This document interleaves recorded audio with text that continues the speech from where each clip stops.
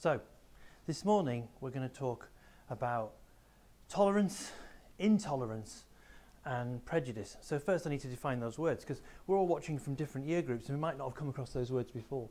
So tolerance, in its general sense, the word tolerance means how much you can cope with something, how much a material can cope with something before it breaks, how much a person can cope before they get angry, a tolerance. So intolerance is lack of tolerance. It's the ability to break straight away. That you'll say no straight away, you can't cope with the thing. So that's what tolerance and intolerance mean. But what's prejudice? Look at the word. Prejudice is two words joined together, prejudging, prejudgment. So prejudice is the idea of having an opinion on something without having any facts, without thinking it through, without having critical thinking to work out what the best course of action would be. So if someone is prejudiced, it means they've formed an opinion without researching it, without looking for facts. So we're going to talk about these three things. And the best way I thought is a little story. Now, it is a true story, although I've come across it, I wasn't actually there. So a man walks into a pub. It's not a joke. And if you're thinking, oh, there's a joke coming, there's no joke coming. There's no jokes coming and there's no song coming, all right? A man is in a pub. He's a businessman, and he's in a different city than he's used to. He's travelling on business. And before he checked into his hotel, he went into a pub in a strange town and a strange pub for a drink, and he went up to the bar. We'll call him John. So John sat at the bar having his drink, and he notices 2 meters away, socially distanced, to his right is a young man in his early 20s who's also drinking a pint of something. And the barman went over to this man and bent over to him and said, "Get out of my pub," like that. And the man looked up from his drink and said, What do you mean? Get out and don't come back. But I'm not doing anything. I haven't done anything. I don't care. Get out. So the man left his drink and walked out. And so our mate John is just sat there going, oh dear, what sort of pub is this? You know, people just told to leave. And the barman came over to him. And he said, what was going on there? And he said, you probably couldn't see it from where you were standing, but that man had a swastika tattooed on his arm. And on his other arm, he had the words, "Kill the Jews." Ah. The barman said, we can't tolerate that kind of intolerance. He said, if I see that, I want them out of my pub. Because tomorrow he might come back with one of his friends. And he'll be a nice guy too, and he'll have a nice drink and a nice conversation. And then next week, a few more of them will come. And then in 2 weeks' time, this will be a pub full of Nazis. It'll be a Nazi pub. And then it'll be too late to do anything about it. And then they won't be nice. So it's an interesting one. You probably thought that I was going to say that we should be tolerant of all things, when we should be tolerant of opinions of people's religions. We should be tolerant of different cultures. We should be tolerant of opinions and people's life choices. But the one thing that we cannot be tolerant of is intolerance. And it's a sort of paradox. We should not be tolerant of intolerance. We should be intolerant about intolerance. And that's what I'm talking about today. I'm going to give you some examples. We should see racism and other intolerances, antisemitism, and we should call them out. It's our job to call them out before it's too late. Now you might think, who's this guy telling me this? Well, it isn't just my opinion. It is my opinion, but it's not just my opinion. All the teachers at the school have signed up to a prevention strategy to prevent racism, to prevent antisemitism, prevent extremism, and it's a policy. It's a policy we all signed up to. And it's called, imaginatively, Prevent. All right? So that's a good name for it. And we've all agreed to do it. So we've all agreed that all teachers around the country have agreed that we have to call it out. And now we're telling you about it too. Now you could say, as people do say, well hang on a minute, if people's got an opinion, if someone, even if it's an unsavoury opinion, we can't curtail their free speech. It's a free country. We should be able to say what we want to say. We should be able to do what we want to do. It's a free country within the realms of the law. Now, here's an example. So imagine a man maybe imagine a man my age, say, and he's called Bill. We'll call him Bill. And I'm telling you about him, and I'm saying, oh, he's a bit thick. Yeah? Can I say that? I can. It's not nice, is it? It's not nice to be rude about someone, but I can say it. It's not a crime. Now, Bill is also mean. Yeah, he's mean. And he's tight. He's so tight, yeah? He opened his wallet and a moth flew out. Yeah? That's how mean he is. He never spends a penny on anything. Can I say that? Yeah, I can. It's not a nice thing to say, but I can say it, and it's not a crime. Now, Bill drives a BMW, and he's a rubbish driver, like all BMW drivers. Yeah, he's inconsiderate on the road. Can I say that? I can say that.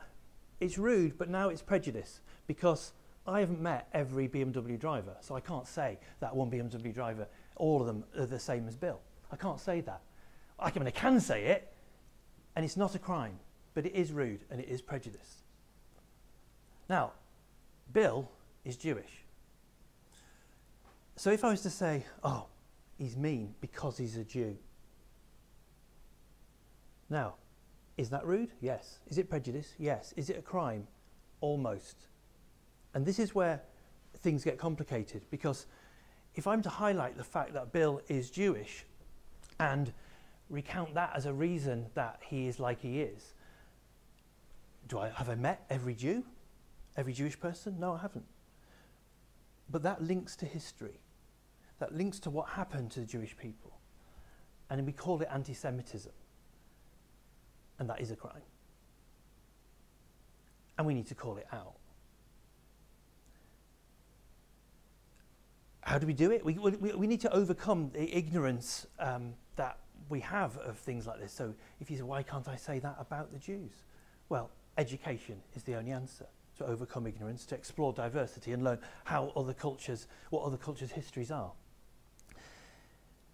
Now, in our school, we celebrate other cultures and our own culture a little bit, don't we? We have Christmas, don't we? And we have Easter, don't we? Yeah. Last year, we celebrated Chinese New Year. And our Korean students gave a presentation about New Year and their culture. We had a German teacher organised Oktoberfest, a German cultural event. Now, we didn't celebrate Eid, which is an Islamic tradition. We do have Islamic students here. We didn't celebrate Hanukkah or Yom Kippur, but we have had Jewish students here. So I put it to us to discuss later on, how do we choose which of cultural events to celebrate? Do we have to have somebody here before we'll do it? Or should we be looking at a wider, what cultures around the world anyway?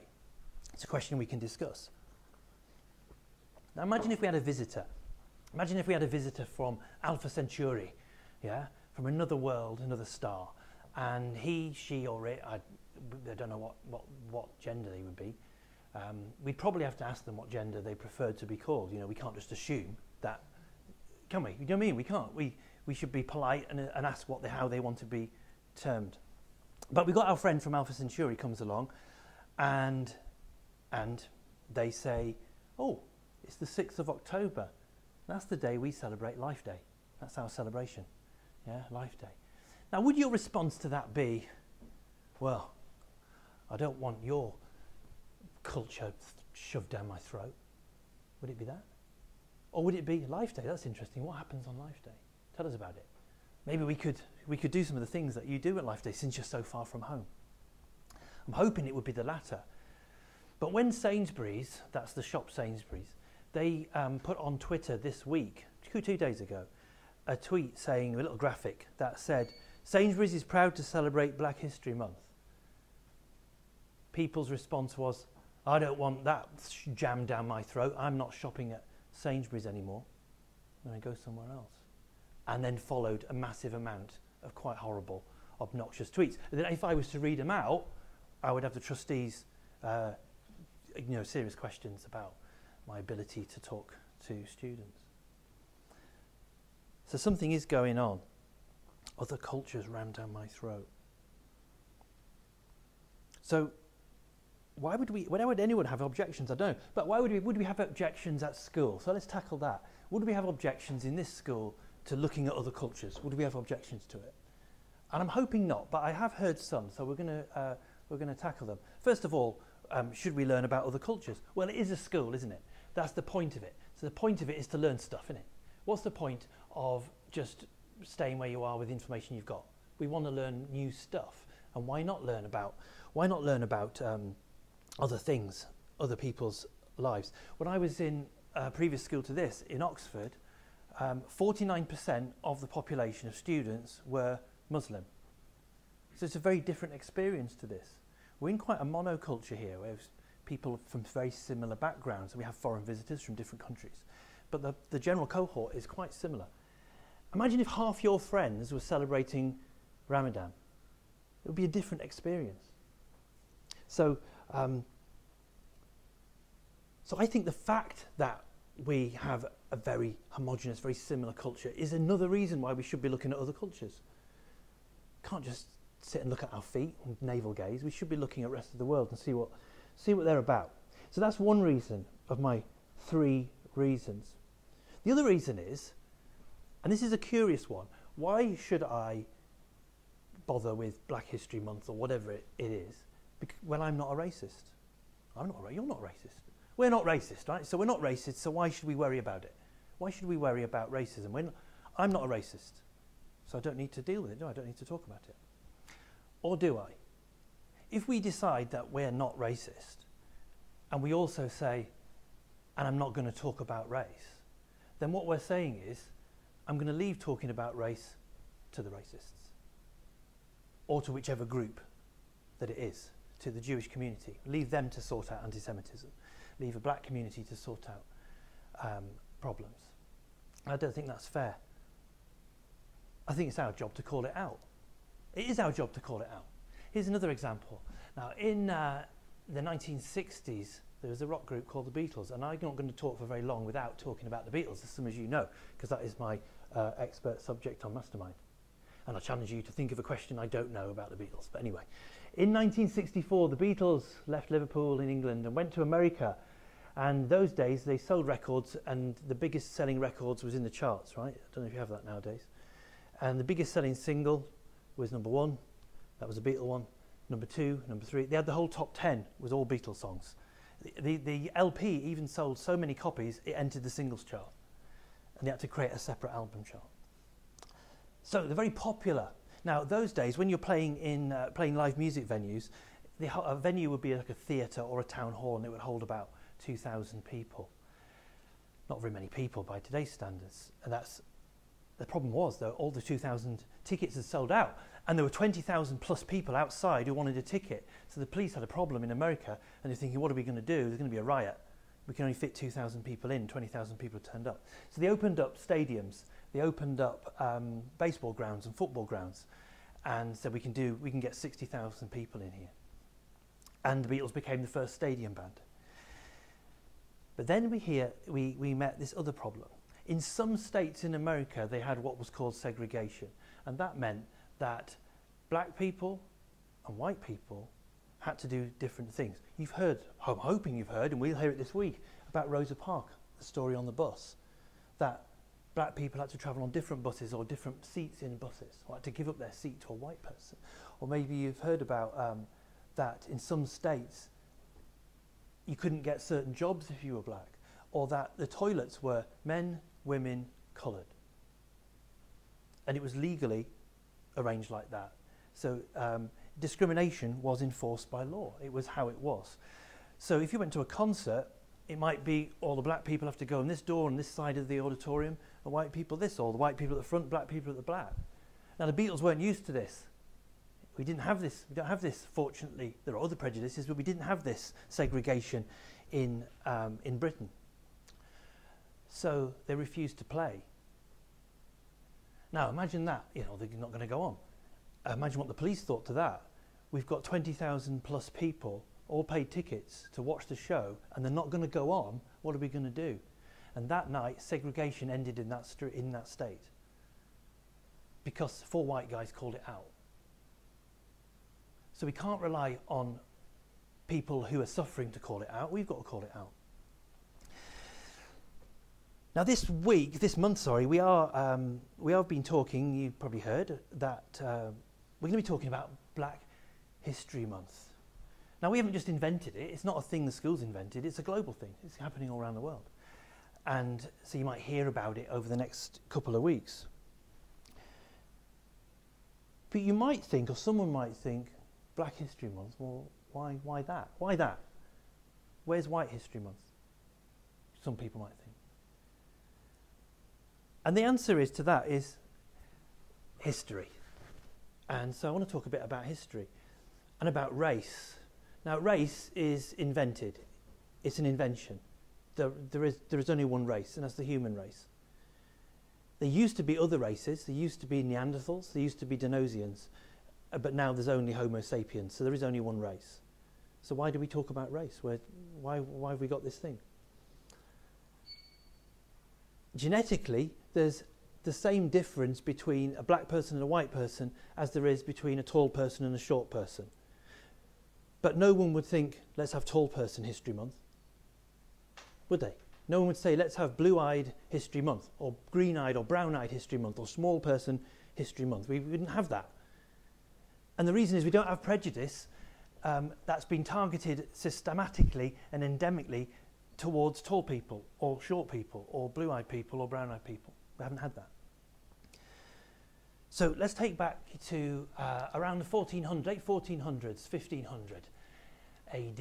Imagine you're a farmer and you're operating a farm. Maybe you've got a bit of money and you've got a big house. You have to pay staff to work the fields. You have to pay staff to work in your house and be your servants. You have to pay them.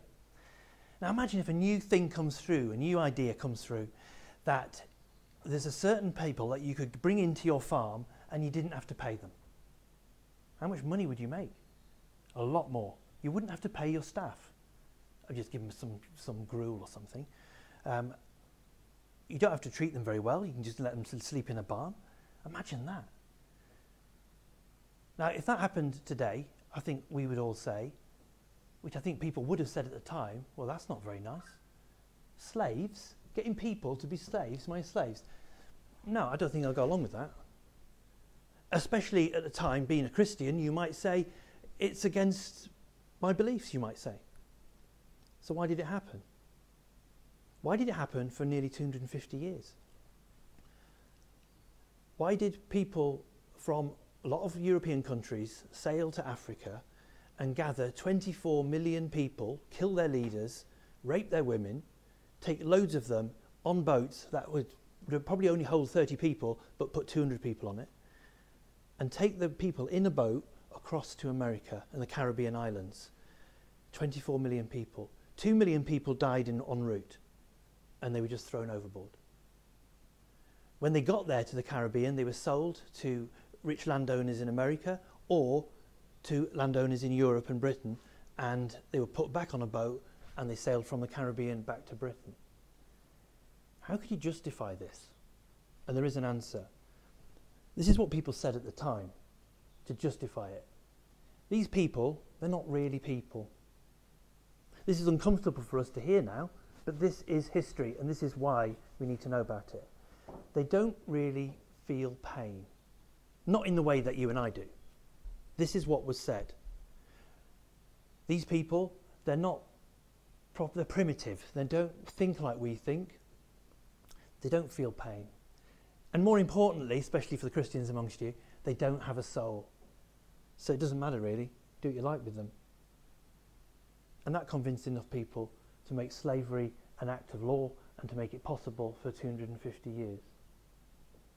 Because they weren't really people. As soon as you dehumanize one person, you dehumanize all of us. But slavery did come to an end, and through the works of, there was a religious group called the Quakers who initiated it. There were people like William Wilberforce and others who fought for it in Parliament. And eventually, in 1815, it was banned by law in Britain. Other places came later. In America, they had a war about it. In America, they were split in half. The North said we shouldn't do it, the South said we should do it, and they fought about it. Millions of people were killed. And the repercussions of that civil war are still reverberating today, even though slavery was abolished. So, slavery was abolished, game over, brilliant, that's the end of that, great, we've done it. Yeah, no more problems. Except no, we still have prejudice going on today. Even though slavery was abolished, other things were going on. In the early 20th century, some people did a study of thousands of skulls. And it wasn't a scientific study. A scientific study is where you have a theory, you look for evidence, and whatever the evidence says, that's the truth. The evidence said there's no difference in the skulls, no matter where you come from, no matter what race you were born into, what country you came from, there's no difference in skulls. But these particular people said there was. They said that these skulls from this type of people are smaller than these. These are the superior skulls, and these people, these white people, are better than everybody else. It's called white supremacy. And people believed it. They gave names to these races. There were three. So the white race was called Caucasian. It's a word I'm not going to use. I think it's a racist term. They said the black people were Negroid. I'm not going to use that word again. And people from Asia were called Mongoloid. They didn't have a name for people from the Indian subcontinent, which is weird. I don't know what that was about. Now, we know there is no race. Get it into your head. There is no difference between these people apart from certain genetic changes that make you have produced melanin or different shaped features on your face. It's no difference between a tall person, a short person, a black person, a white person. Just tiny, tiny, infinitesimally small differences. If you're looking at DNA, if you wanted to look at that, which they didn't know at the beginning of the 20th century, what's the difference between you or I? 0.01%. We're almost exactly the same. We're 50% the same as a cabbage. 50% of our DNA is the same as a cabbage. About 70%, 70-80% same as a slug. So you can't use DNA as a justification for racism. But at the beginning of the 20th century, they didn't know about that DNA. And so it was used as a reason to say that these people are not normal humans, they're subhumans. These people are not as good as these people. And the Jews, they're not proper people. They're more like animals, really. And that led to what we call the Holocaust, the murder of 6 million Jews. But today, the 21st century, do we still need to talk about this? Has it gone away? Is the problem finished? So I was preparing this talk over the weekend, and this morning I looked at the news, and in the news today, on the 6th of October 2020, today there was a headline that said, in London, near the Houses of Parliament, there's a plan to build a Holocaust memorial to remember this genocide that happened of 6 million people. And it wasn't just Jews. It was black people, homosexual people, disabled people, people with learning difficulties. The Nazis wanted to exterminate all of those groups. So there was this plan, it's been planned there for years, to put a new Holocaust memorial near Parliament in London. And the news today was it might not happen because people are worried it will become a focal point for white supremacist terrorist groups on the 6th of October 2020. So don't tell me it's all right. Don't tell me with the riots in America and the problems that they have and elsewhere in the world that we don't need to talk about race and prejudice and intolerance. We can't pretend it's not there. It was only a few decades ago when there were signs in the windows of boarding houses in Whitby and other places in this country that said, no dogs, no Irish, no blacks. We're better today. We're better than that. We don't do that today. Today, we can call it out. Today, by law, we have equality. Today, we realise that we're all brothers and sisters today. Today, we call out intolerance. We're not going to tolerate it. We can't sit by. We can't pretend it's going on. It's like a virus. It's like a virus that spreads. How do you deal with a virus? You isolate it. You isolate it till it dies out. You can't wait for a miracle for it to just go away. It's not going to go away on its own. We have to isolate it. We have to quarantine it. We have to silence it.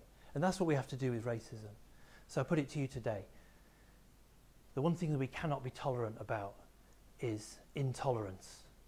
We call it out, and together we stamp it out, and together we put an end to racism. Thank you for listening.